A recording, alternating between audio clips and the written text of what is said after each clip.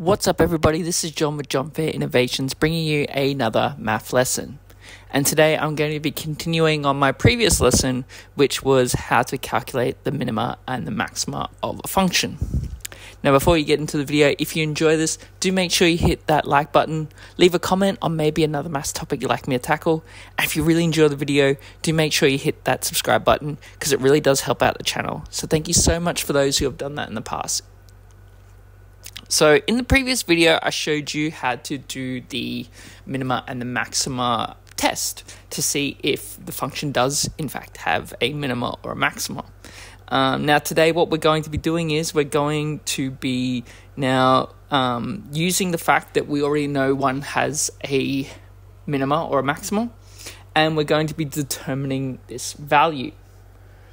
So the function that we've got here today is going to be negative 5x squared plus 4x minus 3. And what we're going to be doing is we're going to be calculating whether this one has a minima or a maxima.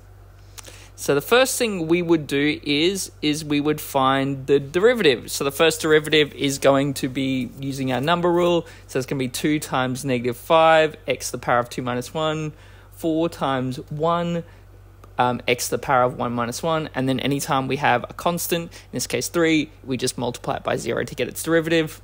And so that derivative is going to leave us with negative 10x plus 4. Remembering that x to the power of 0 is just the same as 1. So that's really 4 times 1, which is going to be 4. So we'll be left with the first derivative of y is going to be negative 10x plus 4. Now, let's say, for example, we didn't know whether we're going to get a minima or a maxima. So now we do our minima or maxima test. So we take the second derivative. So we do this again. So that's going to be 1 times negative 10. And then we're going to the power of 1 minus 1. And then we're multiplying by a constant. So that's going to be 4 times 0, leaving us with negative 10 times 1, which is negative 10. X to the power of 0 plus 0, and then obviously x to the power of 0 just means times by 1, so that's going to leave us with negative 10. So therefore, we know that this function is going to be a maxima because we have a negative value in our solution.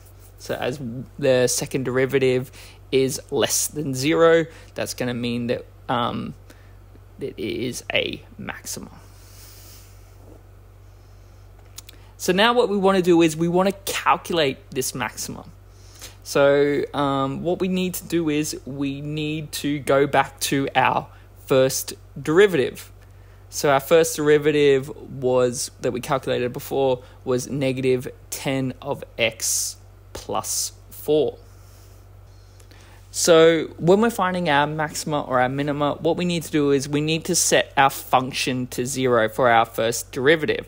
So that means that the first derivative of y is going to equal 0. So when we put that into our calculation, that's going to read as 0 equals negative 10x plus 4. And what we want to do is we want to solve for x now to get our maxima value. So first thing what we need to do is we need to get rid of the constant because we want to isolate the x. So we're going to subtract 4 by both sides, leaving us with negative 4 equals negative 10 of x. And now we want to get rid of that negative 10, so we're going to divide both sides by negative 10, and that's going to leave us with 4 over 10, because the two negatives will cancel out, equals x, because the two negative 10s will equal 1, and if we multiply that by 1, that's just going to give us x. So it would be 4 over 10, 2 over 5 is another way we written, or simply as x equals 0.4. Now the last thing then we need to do is with this value is we need to substitute it back into our original equation if we want to get the coordinate. So we'll want to find the function of y when x equals 0.4. So when we put that into our calculation, that's going to be negative 5 multiplied by 0.4 squared plus 4 multiplied by 0.4 minus of 3. And then when we calculate that, 5 times 0.4 squared is going to leave us with negative 0.8. 4 times 0.4 is going to leave us with 1.6, and then minus 3. And then when we simplify this, so negative 8 plus 1.6 minus 3 is going to leave us with negative 2.2. And so that means that our maxima is at the point of x equals 0.4 and y equals negative 2.2. And if we have a look at this graph, for example, we can visually see what's going on here. We can see that I've got here our derivative, which was negative 10x plus 4, and our value of negative 5x squared plus 4x minus 3. And as you can see, the maxima, so the highest point on this curve, is in the exact same spot as when our derivative is set to 0. Well, there you have it. Hopefully you enjoy that. Please let me know if there's another math topic you'd like me to discuss. But always stay safe, be kind to one another, and I'll see you next time.